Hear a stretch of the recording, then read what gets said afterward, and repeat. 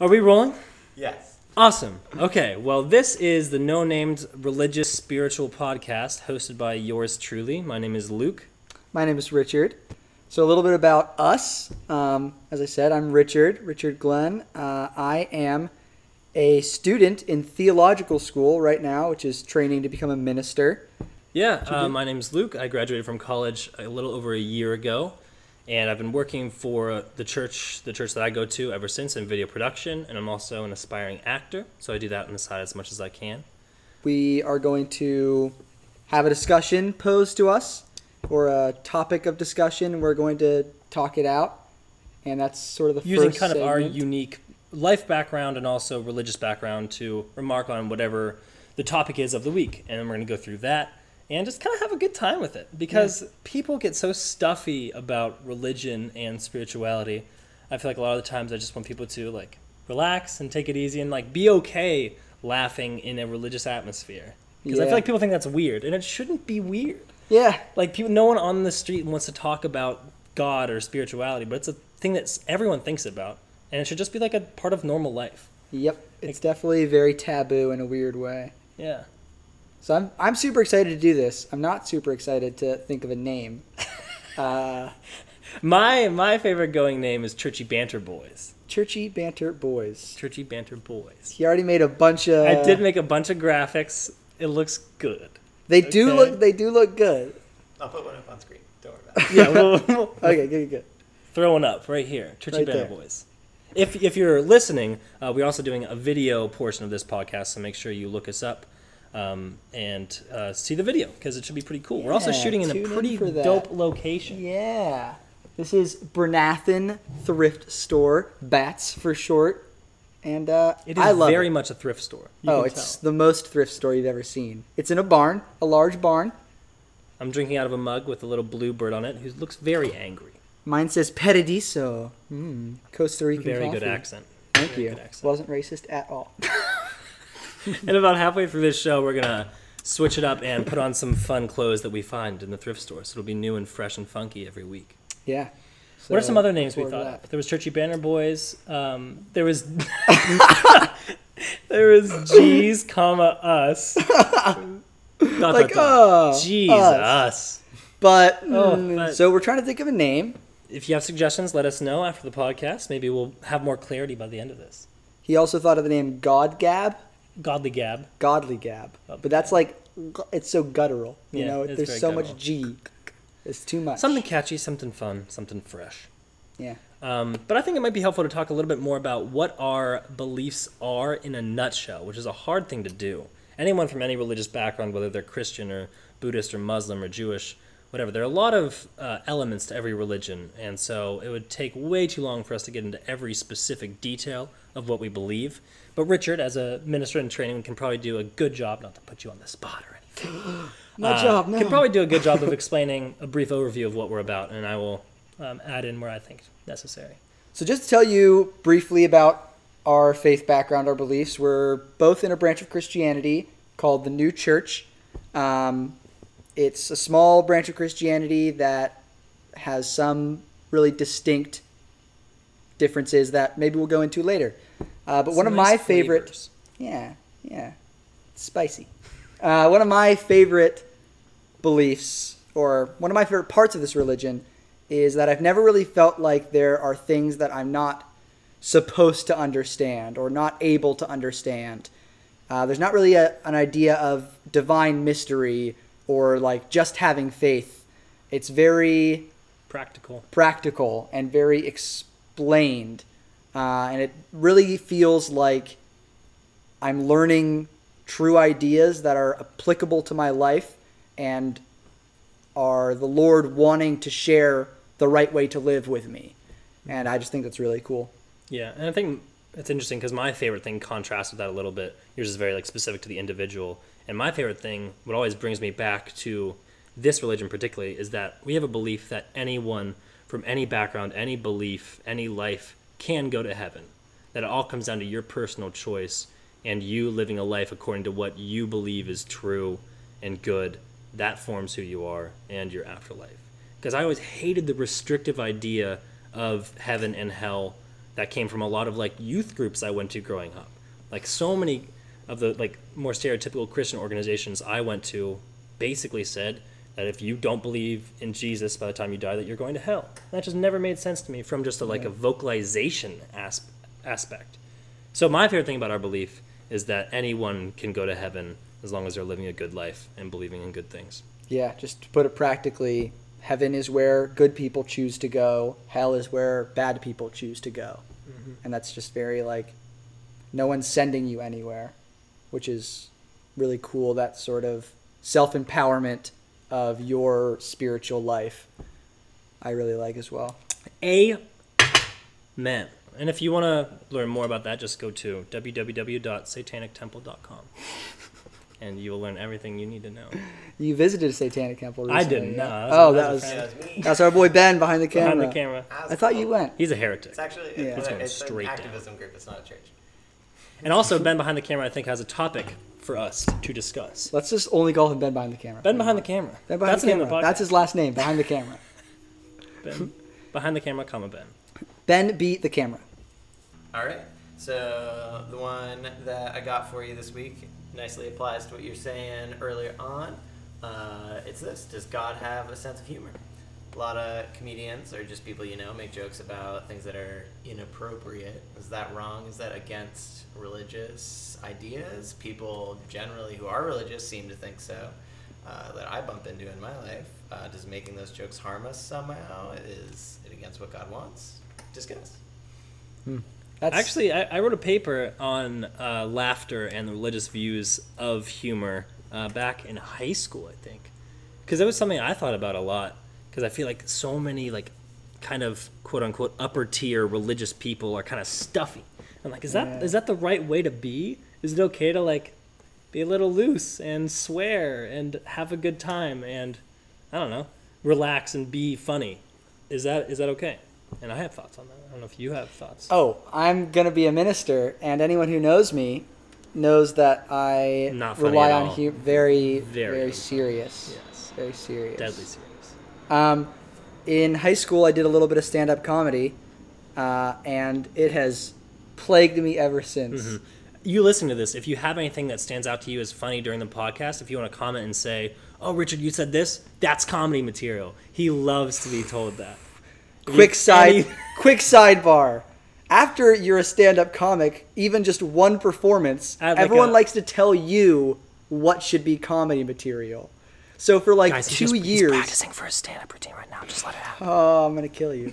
For 2 years after I did stand-up comedy, I'd be in a conversation with someone, and I'd say one funny thing, in context. They'd be like, "Oh, you should put that in your stand-up. That's comedy material." Really, I should put this half-an-hour conversation in my stand-up for that one And that's pun when you I decided made. that God hates humor. Yes. And that really... Never laugh, no you're one going should to be laughing. hell. But where does that line cross? Because I think a lot of the time, people think that most laughter or things that are funny disparage people somehow. And that is where a line gets crossed where humor isn't actually helpful. Well, I think there is an interesting... I think our current culture is seeing this line of humor in a big way with political correctness movements. Humor is allowed to say things now that they were never allowed to say in the past. Really? I feel like it doesn't. If you go back and watch Eddie Murphy's stand-up from 1980, oh boy. But he says a lot of things that you cannot say today. Well, yes, I was about to get to that. So there are a lot of, I think... Not to throw Eddie Murphy under the bus. I'm sure he's still a great coming guy. for you now. He's going to watch this. He's like, what did I do? It was a different time. No, it wasn't. So, I think there are some things that we're not allowed to say, that we are allowed to say in comedy now that people think is funny and aren't like, "Oh my, that was too much." But there's also a lot of things that we're no longer allowed to say. Racial tension is increasingly high, but I think the change is good. Because I think where it was before was stuffiness with some serious undercurrents of racism that was we can't make sexual jokes, but racism, that's probably fine. And now I think it's moving more to sort of an open view on talking about sexuality and all the things that go into that, but more focus on how much racism is a real thing and how many people's lives it actually hurts. Yeah. So I think it's just more of a movement of, as long as the dialogue and the humor is humanizing people and not dehumanizing people, that it's still kind of okay. Like we can joke about and talk about things of a sexual nature or of a racial nature to some extent, as long as it's still humanizing people. But as long as it's not actively trying with malicious intent to tear people down, then I think we're okay. Yeah, I think humor can actually be an incredible healer. It can really dissolve tension in a miraculous way. But the problem is when the tension is from the oppressing group to the oppressed group, that's not going to relieve tension. You know, in the civil rights movement, a white comedian making racist jokes about black people is not dissolving any tension. And I doubt it does today unless it's done in a tasteful way, I guess. So maybe that's one point where God does like humor, where it does dissolve tension. Because I think humor has this amazing ability to bring people together in a different sort of way, more than what you can just like sitting across the table and be like, hey, where'd you come from? What's your background? You know, if you can find something to bond over and laugh about together, like, you show your affection within your humor. And it's acknowledging some sort of shared truth that you have about a topic that you might have not noticed in this particular way, and that's why you see it in this different light. And so it's funny now, because it's different and it's true, and you're sharing that with someone. And I think that really bonds people together and brings people together more than they would if they weren't laughing about something. Like, my fondest memories, and I'm sure everyone else's, like, best times with their best buddies are when you're laughing and having a good time, and you feel so close to someone when you're just like uncontrollably laughing about a situation. Mm-hmm. What's the hardest you think you've ever laughed? Mine's pretty easy, but it's a long story and we don't have time for it. So I wondered if you had anything off the top of your head. Yeah. Bummer. It was probably, we went to high school together, to a boarding school. It was probably in the dorm together at some point. Oh, I have a specific dorm memory that was it with funny. Cody Smith? Yeah. Yeah, that might have been mine too. It was with Richard, another person, someone was full frontal on accident. Someone's snap pants got ripped off. It was a great time. I have never cried laughing as much as I did that time. Yeah, that was... And, like, even though it was a situation where someone could objectively look at it and be like, oh, you know, that's a crass experience. That situation brought everyone together more than it separated them, in even a spiritual way. Yeah. Like, as a person, I feel closer to everyone because of that shared experience. And I feel like looking at it that way and having it that way, I can't see a loving, sensible God being like, oh, that was a bad time to laugh. I just don't... That doesn't make sense to me. I'm happy to be proven wrong, but I don't think that is what it is. Also, one really interesting thing that I have been looking at is the word has a lot of humor in it. I think there are a lot of things in the word that now, because of translational and cultural divides, we don't get as but like jokes. Jesus was funny. Yeah. Like, yeah. Dude ripped on people. Yep. And the Old Testament is actually full of puns. Really? There's just a ton of puns in the Old Testament. Hit me with but one. They only work in Hebrew. The story of Jacob and getting the spotted and speckled sheep. Okay. The Hebrew word for that, I might be butchering this, but the Hebrew word from that is like the Yaakov sheep, and Jacob gets the Yaakov. And Laban gets the white sheep, which is Lavan. Whoa. And so it's just like this little word play that it does. Huh. I had no idea. And it's really fascinating. And like, if you believe that every word in the Bible has meaning and purpose, then that specific story and context and specific words, those have meaning too. So like, maybe there's something there. I never knew that. That's Yeah, there's news to me. a lot of little like little plays on words, which is interesting. Yeah. I think what it gets down to is where it's coming from and how it's received by people. Because as I said earlier, it's really all about what you love. Mm-hmm. And I think when you are making jokes from what you love and the people around you find it funny and can tell that you have love for people behind it instead of hate, then they'll be relaxed.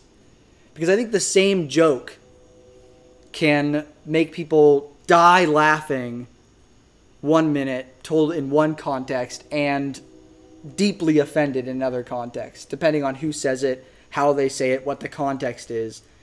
So, like, I have a... But I don't think intent, sorry to cut you off, but I don't think intent of the comic has much to do with it, because the comic could have the purest intent, but someone hearing what they say could take it in a different way. Yeah, so I said intent and reception. Yeah. Because what it comes down to is you don't decide what things mean to people. Like, if you want to make a racial joke to someone and they have been deeply prejudiced, they've experienced deep prejudice in their life, you might not realize that and they might not find it funny. Mm-hmm.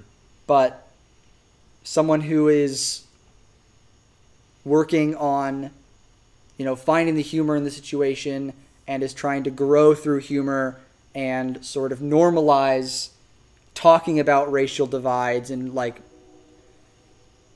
differences in racial upbringings could really enjoy a racial joke. Like, I have a friend of mine who always makes fun of me for being redheaded, and always makes and on top of that always makes a bunch of jokes about feeding me wheat. I'm allergic to wheat.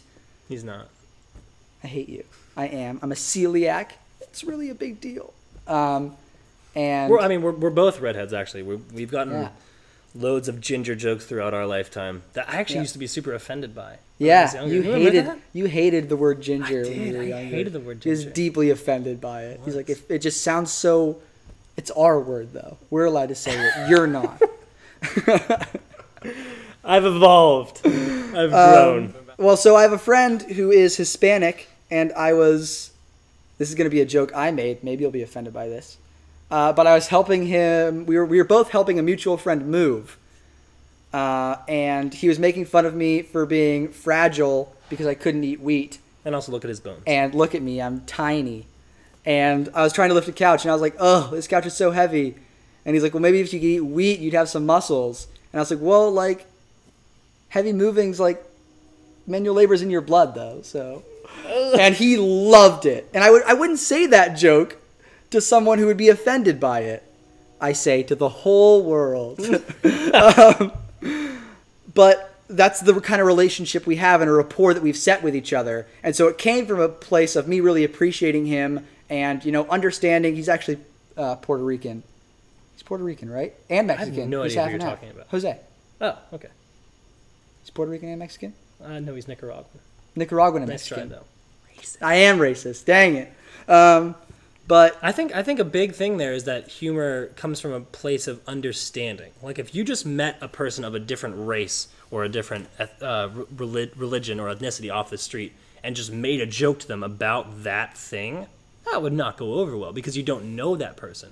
But if there is a person from a different background and you're good friends with them and you have a rapport and you know how the relationship you already have, humor can emphasize that relationship and expand it in ways that might seem to an outsider as something that's disparaging. But between you two, it's something that actually bonds you together.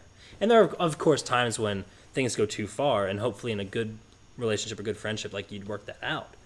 But I think it comes back to that understanding, and that's what can build with people. But I think one of my questions that came up for me during this and what I've been thinking about is what kind of, like, can you make jokes about God? Like, can you disparage God in a friendly way and have that be humor that's okay? Because I feel nervous just saying that. But I don't know if that's because of how I was raised or things I grew up with. But to me, the immediate answer is no, no, no. I think it's really interesting. I often talk about one thing I like to say. This is going to have some biblical background to it, but the story of the cross and the Lord's last words on the cross when he says, my God, why have you forsaken me?" is actually, a lot of people don't know this, that's a quote. He's quoting Psalm 22, which starts, my God, why have you forsaken me?" It's one of the Davidic Psalms. And it has lines in it like, "A congregation of the wicked surround me. They divide my garments among them, and for my clothing they cast lots." At one point it says, "They pierce my hands and my feet."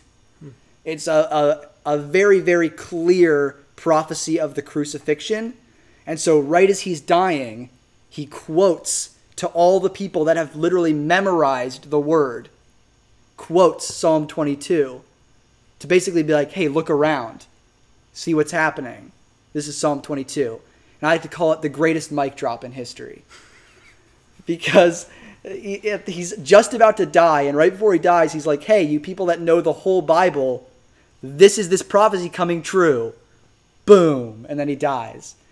And I think that's pretty, I realize that that's humorous, but it's also really cool. That's powerful. There's extreme power in there. And I think calling it the greatest mic drop in history makes it something that people can feel comfortable with and start a dialogue about and engage with.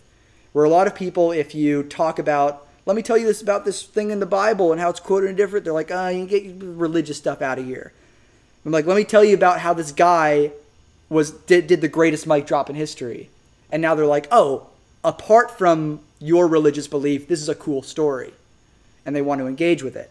And I think that's where comedy can come into religion and make it really useful. Because people use comedy in every aspect of life to make people want to pay attention. Because as you said, comedy's a connector. Mm-hmm. You know, it makes people comfortable. Yeah, it makes people comfortable. It's a connection of things that both people see as true.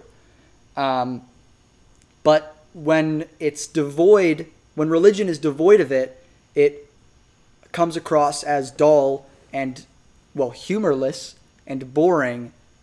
And there is a reverence that's important toward the word, but that doesn't mean that there can't be a lighthearted appreciation of what the Lord has created. Yeah. And I so think for people who don't grow up with that reverence and knowing that reverence is important, why do you think that it is?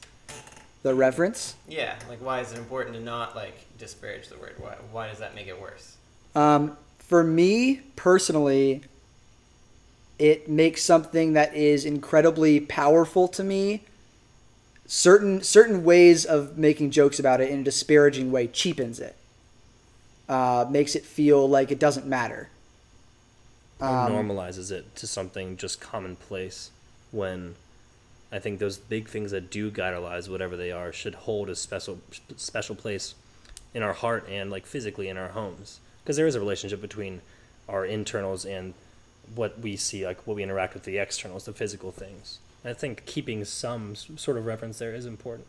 The kid in me still doesn't want to place things on top of the Bible and stuff, because I think I can only speak personally, but for me, a good reminder that this thing is really important, and to treat it with respect helps me, in my mind and in my soul, treat things with more respect and more reverence.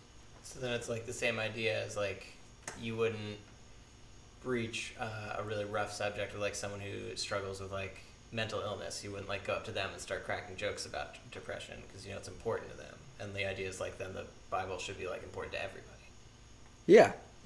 And I think that offense, but also I think an example for me is at one point someone told me a very, very off-color joke about the resurrection, and laughed about it, and I cringed about it because it was, first of all, just really, really off-color, very inappropriate. But the sad thing is, when I'm trying to learn about religion and we're talking about the resurrection, this really crude joke plays over and over in my head and is very, very distracting from what I'm trying to do. And I'm trying to see how powerful this moment in history was. In my opinion, it was a very powerful moment in history. And all that's in my head is a dirty play on words. And so that's a reason that I don't like to joke about the word in certain ways. Yeah. And I think that gets back to what you were saying about whether it's disparaging or just sort of finding natural humor in. Because I don't think all humor has to break down and despair. Like, there can be humor that builds things up together, or jokes about something in a respectful way. Like, it doesn't have to deface something or take away from the sanctity of your specific religious figure to be humor. Like, humor doesn't need that. Like, if you take sort of stand-up comedy as an example and look at people that do situational humor is often not disparaging. It's just sort of like, look how funny the world is. Like look at these little oddities or things. There's a what's that? There's a Seinfeld joke about why Grand Central Station needs those push. Grand Central Station needs those push faucets. Like, someone's gonna just turn on all the faucets and go running out of the building with their hands in the air, like, I turned it on full blast.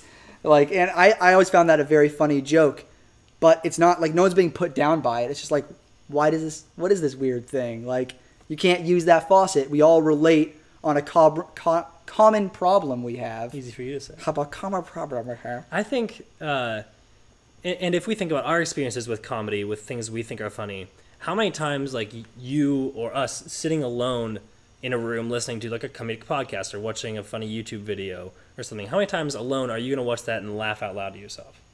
For me, very little. I might chuckle at something if it's super funny, but I can appreciate it as funny, but I won't laugh. But if you're surrounded with other people watching a comedy show or watching a funny movie, I'll be like 90% more likely to laugh out loud because I'm having this shared experience with other people where we're all bonding over this thing that we think is funny and, like, having that experience and building each other up with it. And I think that's an indicator of how humor is a good thing, and things that break down or tear down something and hurt you inside, that's not humor then.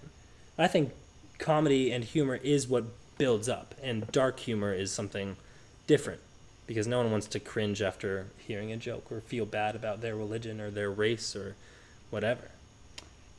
I do want to point out that you said the phrase laugh out loud, and I feel like the institution of the word lol has ruined the phrase laugh out loud. So all you were thinking was lol the whole time? Yeah, dude, I have to. You had a great point right there. I couldn't get past running through your head was just lol. Yeah, lol. I can't lie. I've been getting into this fun new thing recently where I text out lol, but in all caps, so that it really does like a stark transition to like, oh yeah, that was really funny, lol. And I think it's great. He's the only one that likes it. I really enjoy it. Well, let's go put on some outfits. We'll put on some outfits after I tell you a joke. Okay, I was trying to think of it this whole time. Knock. No, I'm telling you. Oh, sorry. It's not a knock joke. So Jesus walks into a bar, right?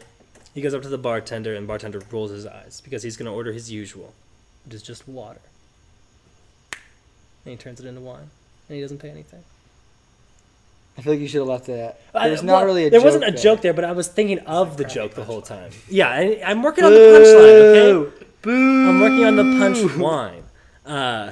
Because there's a water to wine joke in there somewhere, and I need to find it. I thought that was a joke someone funny made. See, and that's not humor to me, because that hurt me, okay? That broke me down. So I resent him. If you're watching this right now, you can tell that we have changed into some goofy gag outfits. And, yes. Richard looks like a 52-year-old man whose proudest achievement is that he's the lead DJ at his roller skating rink. Oh. That's good. Okay. I was going to say I look like obviously, Pee-wee soccer ref. Who takes it too seriously. Well, I was going to say who quickly has to leave his job to moonlight as a newsy stripper. Oh, but he uses his influence from being a referee in his routine. Well, it's, to command respect. I feel like He's the a ref still. I feel like the stripper part comes more from your goatee than anything else. Oh, thank you. That's what I was going for. Oh, okay. Interesting. I think you look like Richard Simmons' little brother who didn't make it. And so he went into business and has very short arms. Disproportionately short arms to how broad his shoulders are. I'm swimming. So we're going to be followed by a nice aerobic lesson by him. Yes. Following Get this up now. segment. I'm gonna lead you in some Thai bow. And squat.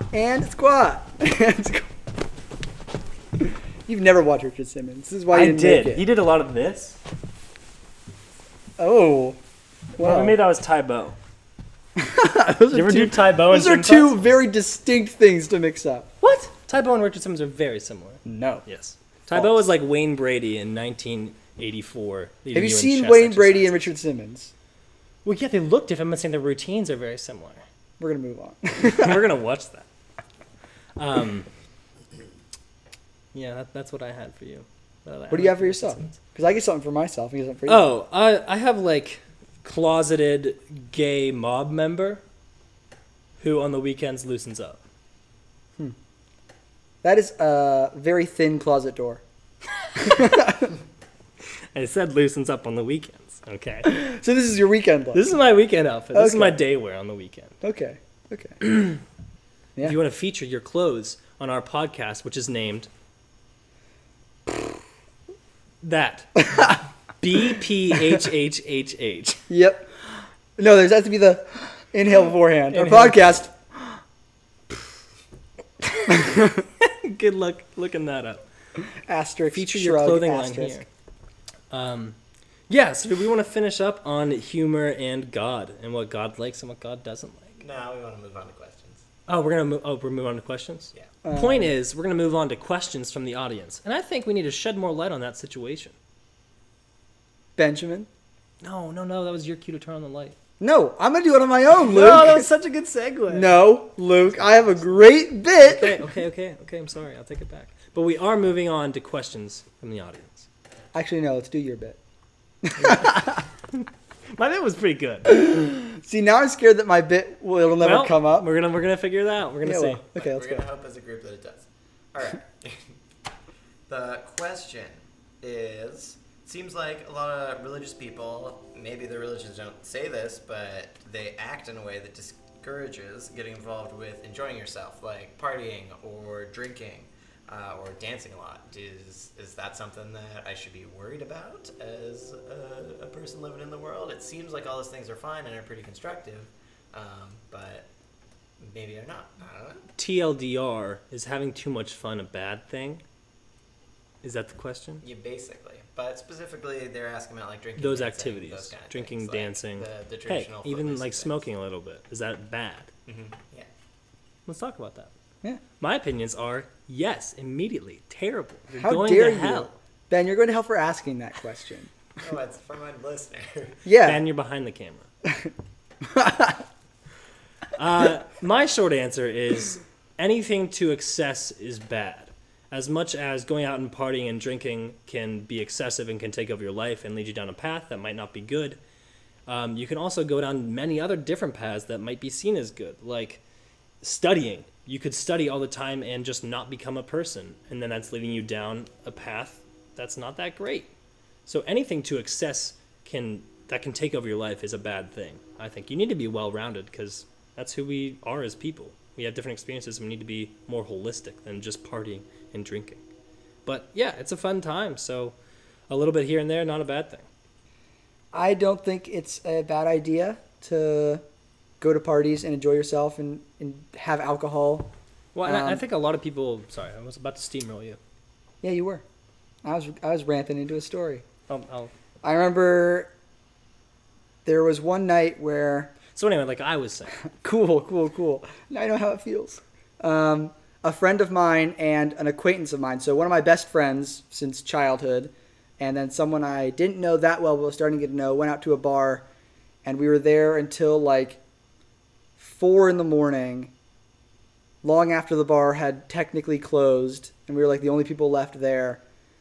And we all had to be at church the next morning because there was an event happening that we were all going to. And I remember that night to this day. And I remember like waking up the next day and rolling out of bed and dragging myself to church. And then after church, seeing them like across the lawn and being like, oh, someone who understands what I'm going through. And just that, going through that and having so much fun with them the night before and just talking about all sorts of things all through the night. And then luckily we were all walking distance of the bars. We all just sort of stumbled home at the end of the night. And it was so much fun. And like I talk about it to this day with these two people.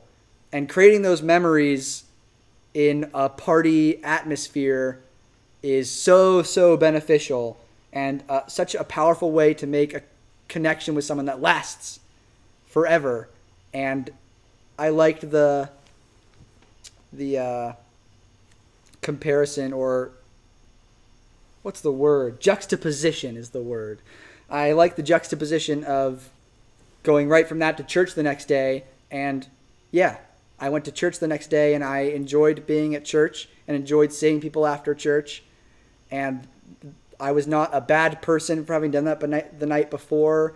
I didn't like feel like, oh no, I shouldn't show up at church because people might have known that I was drinking last night.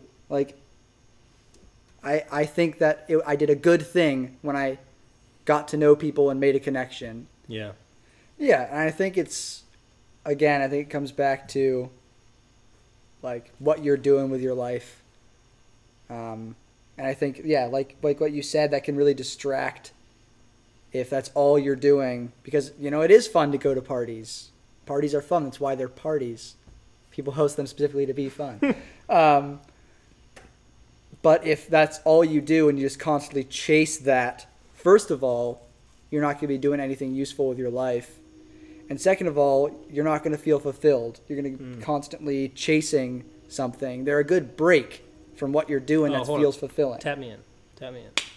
Here's the thing about parties. Parties can be great. Parties can be bad. Parties are bad when you go to a party to lose yourself because you want to escape. Escapism at all is a bad thing because you're just prolonging the things that are actually going on in your life. So if you're going to a party where you're like, okay, yeah, there are going to be drugs there, there's going to be alcohol or whatever so that I can just not feel what's going on, no, that's a bad thing. Yeah. But if you're going to a party to hang out with your friends and have a good time and have experiences and you create memories, that's awesome. Yeah, go for it. Of course. No question. Yeah. That's my basic thought. Yeah, I think that's right on. Is there a difference between escaping and taking a break? Yeah. I think you have to be smart about the difference between escapism and taking a break, though. Because a lot of people, I think, can trick themselves and say, like, oh, I just need to take a break, when really they're just escaping something. So I think that's a slippery slope. Yeah, I think everyone needs time to sort of get their energy back. And people do that in different ways. I mean, some people recharge. Yeah, everyone needs to recharge in some way. And so I think what it comes down to is being honest with yourself. I think no one's going to lie to you more than you are. Yeah, it all just comes down to... I think we've talked about it enough. Yeah, they know what's up. Be honest with yourself. Be honest with yourself. Because you know the truth. Just be honest. So, like, what are the positive things? What do you get out of it, like, in a good way? Oh, like, Ben, stay behind the camera. Well, I mean, the first one's fun. And fun is... There has been, in the history of religion, a lot of movements against having fun. Which is not true. Jesus had fun. Straight up water into wine. He was like instant party. Yeah, he was at a reception for a marriage. And marriages at that time lasted like 3 days. They were at least like sometimes a week. Mm-hmm. They were days of partying through the night and falling asleep where you were and waking up to party more and celebrate a cool thing that was happening. A marriage between two people. So if you're not partying for 3 days, you're not following the Bible. Yeah. You're not even married at that point. What would Jesus do? Party for 3 days. Can we keep that? Yeah. Let's leave it in. I partied for like 3 days when Justin got married. Nice. I was a wreck. But dialing it back, I think we need to refocus how we think of religion and having fun. Because I think a lot of people growing up in conservative households, whatever your religious background, can sometimes tend to think oh, my religion doesn't want me to do these things, to go to parties, to drink, to have fun with people in this sort of way, because that's not what religious fun is about. But I think we just need to flip that basically on its head and be like, yeah, let's go and have fun be a basis for things, but let's bring our morals and our ethics with us into that atmosphere. So that, yeah, we can go and have fun, but let's not be dumb about it. And let's not use that as an excuse to forget about our background or our morals or any of that sort of thing, if that makes sense. You know? Yeah. I remember a time that a bunch of people were at my fiance's house, and we all were drinking and started singing a bunch of religious songs that I still have a video saved from that. We were that singing we church grew up hymns with. just blasted. We were just blaring out some banger church hymns. Some real There are winners. some bangers, dude. They were modeled after like marching music. Yeah. Those thump, dude. Yeah, they do. And there are so many positive experiences that can come from things like that. And those have to be, yeah, like I said, additional things. But I still remember a time stumbling with you back, like in the woods, with a glass container of this terrible mixed wine. It was MD 2020 orange. And it was so bad. Was that not the blueberry one? Oh no, that was the blueberry one. That was the That blueberry. blue We got raspberry. orange later. Blue raspberry. We split. Yeah, Ben, we went back and got another bottle. It was like So $8. $8 for this MD blue raspberry wine. It was a classic Luke David move. I was like, should we get like a bottle of liquor? He's like, this bottle of wine. How about only bottom shelf? $8. And I was like, all right. And it was nice. Well, And that, well, it was bad, but that shared experience was so fun, and at the end of the day, it brought us up in our friendship. Like it wasn't a bad experience, and I don't think things like that. I don't think God looks down on experiences like that. To me, that doesn't make sense with what I've studied, what I've learned about my religion and my personal beliefs. God wants us to share things with other people, have those experiences, and be okay having fun, because we need to have fun. Like that's such an essential part of humanity.